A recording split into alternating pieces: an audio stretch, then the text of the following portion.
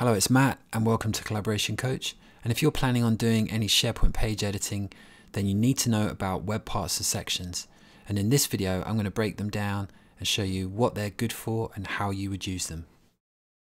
And just before we get started, if you like this video and you want to learn more about SharePoint, check out our SharePoint Champion course over at our school. The course has hours of video tutorials plus quizzes and how-to guides. You'll get 10% off when you buy the course and use the offer code YouTube. Check out the description for more details. So what do I mean when I say web part and section in SharePoint? To illustrate this, I'm going to hit the edit button on my training page here. And you'll notice the page changes to edit mode. And I have a few pointers here. For example, this little pointer here is showing me that I can add a new section. And this one here is allowing me to add a new web part. Sections and web parts are the basic elements of every SharePoint page. So let's first switch to the whiteboard just to illustrate how pages, sections and web parts work together. You can see here I've got a page, so this is a blank SharePoint page. The page is the container for all the sections. I can divide up the page with many sections. Then the next level down is the web part, and I can divide up the sections with web parts, and it's the web parts that show me the information I'm interested in, like news or events. So a web part could look like this. You could divide up your page with many web parts of that size,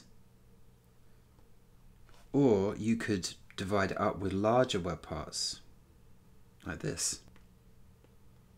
So you can see how the page is divided up by sections and the sections are divided up by web parts.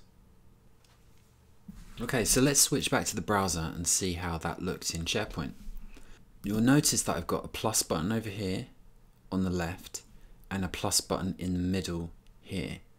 And when I hover over, you can see that it says add a section. When I hover over this one, it says add a web part. Okay, so that looks pretty straightforward.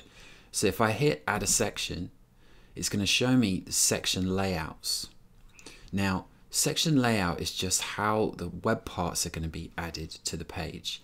If I've got one column, it's just going to allow me to add one web part which stretches across the length of the page. If I go two columns, it's going to allow me to have two columns with two web parts that stretch across the page, and so on. So it's pretty straightforward. You've got 5 options here. So what I'm going to do is choose 2 columns, and now you can see the page has changed and I've got these 2 sections on the left and the right, and that is my section divided up into 2. Within each of those columns I can then add web parts, and you can see I've got up 2 plus buttons now which will allow me to add web parts into both of those columns. So I can do that by hitting the plus button, and then it shows me all the web parts that are available to me to add there. Okay, so that's a quick overview of web parts and sections. Thanks for watching, and if you like this video, then please check out our SharePoint Champion course over at our school at school.collaboration.coach.